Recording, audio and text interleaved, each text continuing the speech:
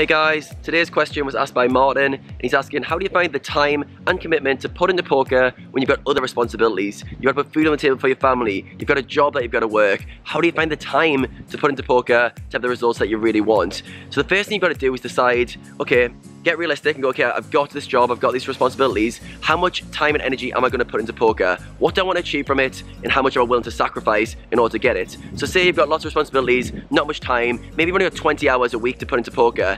Then what you do is you put that 20 hours in, you schedule your time around your work commitments, around your family life, and you put those 20 hours in. Now, you've got to be realistic with your situation. You can't say, okay, I want to be a full-time pro playing 50 hours a week when you have got a family to look after and you've got a job that you're working on the side. So how do you find the time and commitment? First off, get priorities. Decide what you want. What do you want to get out of the game? Then you schedule your time really efficiently. So when you've got lots going on and lots to fit in, how the hell do you fit it in? You've got to be really disciplined. You can't be wasting hours. You can't be wasting too much time. You've got to be making sure every hour counts in terms of whether you're working, playing poker, and making the most of the time you do have.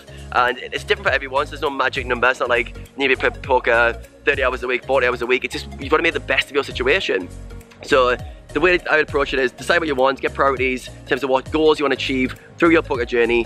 Then I would dedicate a schedule to actually putting that time in, and then it comes down to you actually showing up and putting the time in. Another thing you should do is make sure the people around you are aware of what you're doing. So if they think you're just playing poker as a card game online for fun, they're not going to give you much time and respect to play the game. You're probably going to get a lot of hassle and nagging from friends and family who think you're just kind of wasting your time. So if you're playing poker seriously, make sure you let those people around you know that you're doing this for like a side income and actually want to achieve some stuff with the game, so that they will give you the kind of respect and a bit of sort of freedom to put those hours in. But you've got to work around your situation. You can't be too idealistic. You've got to put food on the table with a job. That's priority number one. Poker can be a side project that you're put as much hours as you can in and committing yourself in the right way. But you've got to be professional about it. Don't just sit there and play a few hours here and there.